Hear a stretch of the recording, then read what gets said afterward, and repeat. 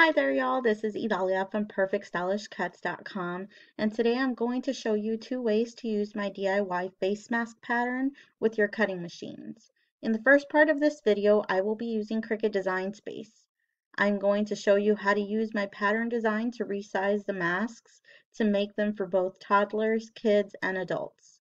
Then I'm going to jump into Silhouette Studio software and show my Silhouette users how to use this DIY face mask pattern design over there.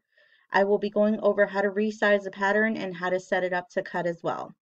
If you have any questions at all, feel free to leave me a comment in this post and I will get back to you, or you can always email me at perfectstylishcuts@gmail.com and I'm happy to help you walk through this.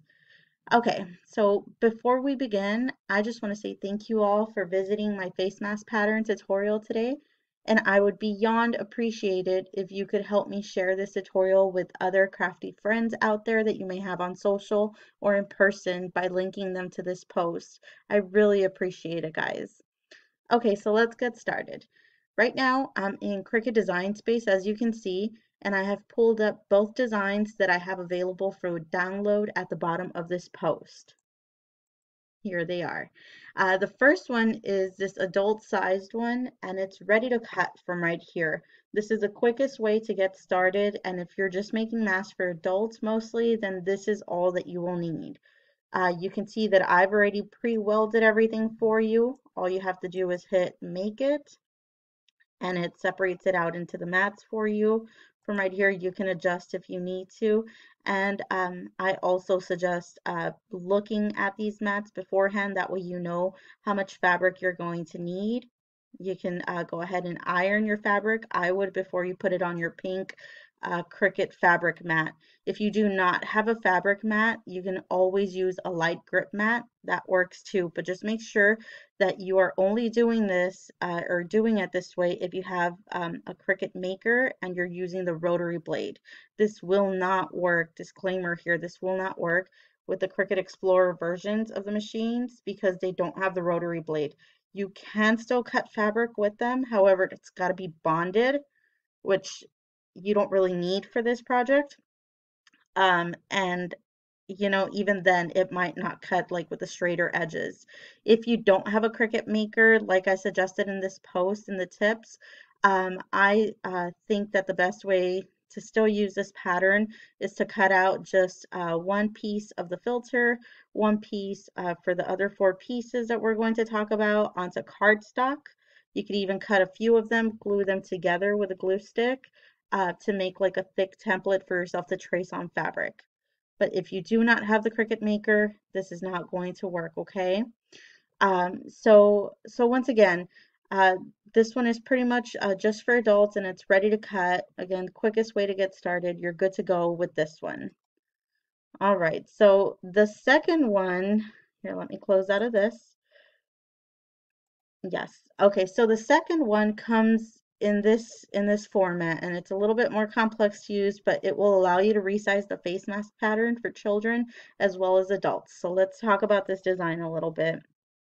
So as you can see, there's only 2 pieces, and this is because it's resizable at this point. Right now it's set up for 7 inches by 5.75 inches, which is the average adult size that you need. Now the formula to find out what size you need for other tight spaces is very simple. You want to take a measuring tape and you want to start it at the bridge or right above the bridge of the nose of whoever's going to wear this mask, and you want to run it all the way down the middle of the face to about 2 inches past the chin. And then you want to take that measurement and add 1 inch to it, and that will tell you what number you're going to come and put in here. So for example, for my daughter, my 6-year-old daughter, I was able to measure her, and I found out that she was at about 5 inches, and so, I'm sorry, not 5 inches, she was at 4.5 inches.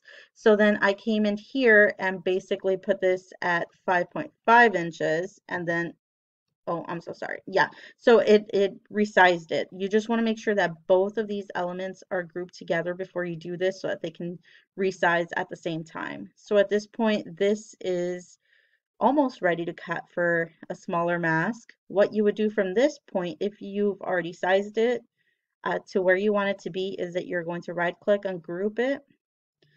And again, we need 2 of this piece, which is the filter pocket. So you would just copy and paste that. Now you have that. And of this piece here, we need 4 of them. We need 2, which are going to be the outer part of the mask, and then another 2, which are going to be the lining, the inner lining of the mask. And when you go ahead and duplicate these 2, you'll probably want to change the color of them. And this will just help separate it into different mats for you. And that's pretty much it. So if you've sized this accordingly and you're ready to go, all you would need to do is make it, or hit make it, and it'll separate it out into the mats for you. Another tip that I have is if you have room and you have enough fabric to do so, separate out the elements a little bit, because since you're cutting fabric, you want to make sure that the rotary blade cuts it sharp, and that the edges are nice and crisp. And if you have it 2 together, you have a chance of it tearing fabric or possibly fraying the edges of the fabric. So, but yeah, as you can see, it's really, really easy to resize this and then to get it ready for cutting. I hope that helps you guys. But now I'm going to move on and help out my Silhouette users.